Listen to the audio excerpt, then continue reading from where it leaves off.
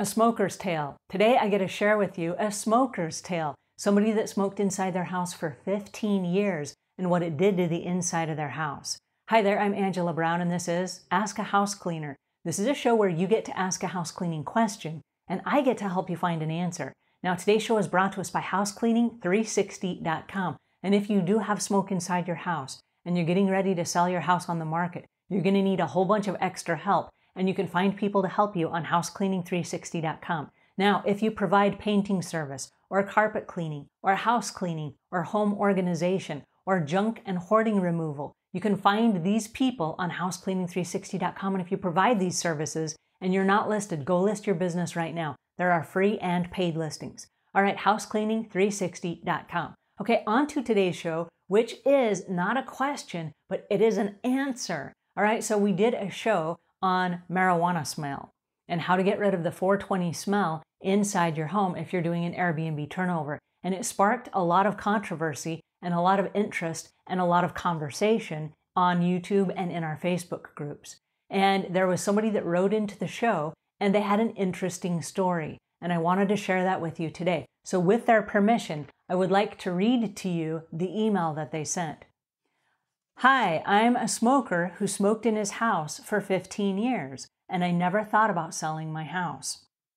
Nor did I know the degree that tobacco would embed itself in every nook and cranny and crevice.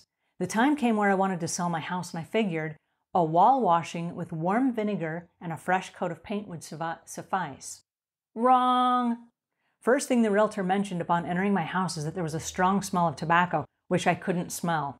I was nose blind. He said it would lower the value of my house and it would repel my potential buyers. I researched more and I commenced cleaning all the walls with borax and hot water. I pulled out lots of yellow tar, so I'm now set, right? Wrong. Back to researching and I fell into the gold mines, painters forums and carpet cleaning forums. The painter's experience revealed that painting with Kills is the solution. Kills is a brand name. But I left that as a last-ditch option. Though the Carpet Cleaners Forum, I tracked down a janitorial supply outlet near me and I popped in to see if they could hook me up with a cleaning solution. I mentioned my scenario and the guy said, I have just the product for you. And he went to the back shop and he brought out a product called Taback Attack. And I'll leave links in the show notes so you can find it because our listener was kind enough to provide those for me. So yay. All right, he continues. I bought a gallon and commenced spraying my house with a 2-gallon garden sprayer. Don't worry, I had proper safety garb on. Goggles, ventilator, hat, no bare arms and legs. Then I had my neighbor come over and do a sniff test. The result? The stink factor was reduced by about 50%.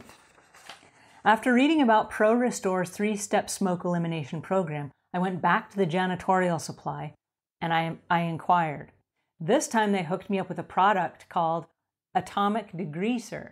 So again, I commenced washing all the walls again. The neighbor came back and did another sniff test, and the result was they could barely smell any tobacco stench. By the way, I went ballistic OCD and I cleaned every nook and cranny, and I was blown away at where I was pulling deep yellow tar from.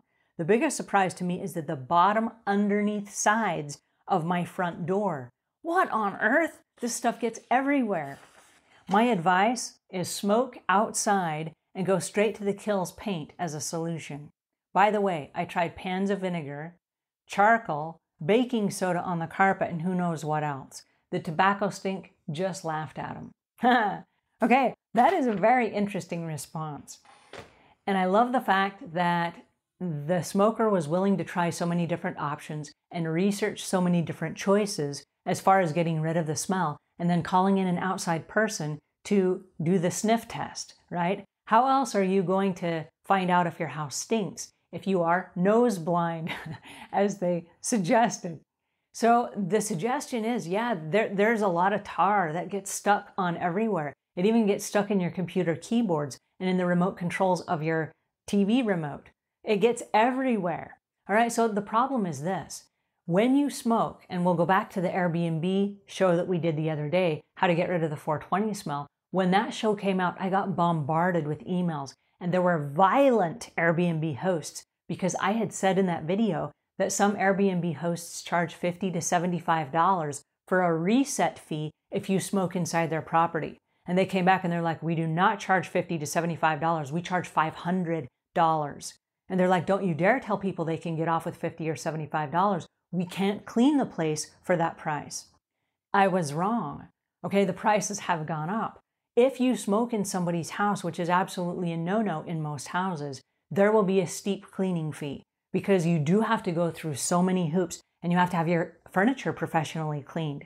That sits in the drapes and on your sofas and your fabric couches and in your throw rugs and your oriental carpets and things like that. It has to all be professionally cleaned. And by the time you hire a dry cleaner to clean your drapes and you hire a carpet cleaner to come in and clean your carpets and your upholstery, you're talking well over $75. So I can see with the enormous amount of redo that they're doing that it could be significantly more money. So if you are staying as a guest at someone else's house, even if it's your own house and you're going to resell your house later on, let's take this gentleman's advice and go outside to smoke so that we can preserve our house. Because the house is an enormous investment, and for most people, it's their biggest asset. And so if you're damaging it on a day-to-day basis and people come in and they're like, man, we can't sell your house because there's so much tar, you're going to have to go through some serious cleaning processes. Now you know what to do, thanks to this gentleman that sent us this note. But you're going to have to jump through some serious hoops to bring that property back up to resale value. So that's just a little word to the wise there. Thanks to our listener for this information. All right, if you found this tip helpful, please pass it on, share it with a friend. And until we meet again, leave the world a cleaner place than when you found it.